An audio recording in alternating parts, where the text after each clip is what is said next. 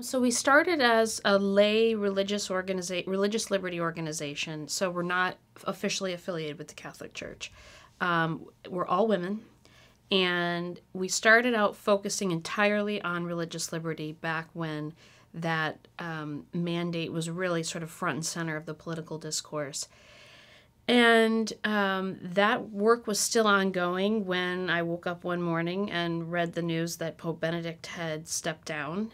And that led to me flying to Rome, where I did around the clock interviews basically to these puzzled journalists who couldn't understand how a Catholic woman would not just be Catholic, but love the church, despite the fact that there were no women in the conclave. Women can't be priests. And so that sort of expanded our scope of work. And then we started talking about the many other areas where the issues that the church teaches about sort of come into conflict with the mainstream press. And so our mission is to defend the church and its teachings in the public square.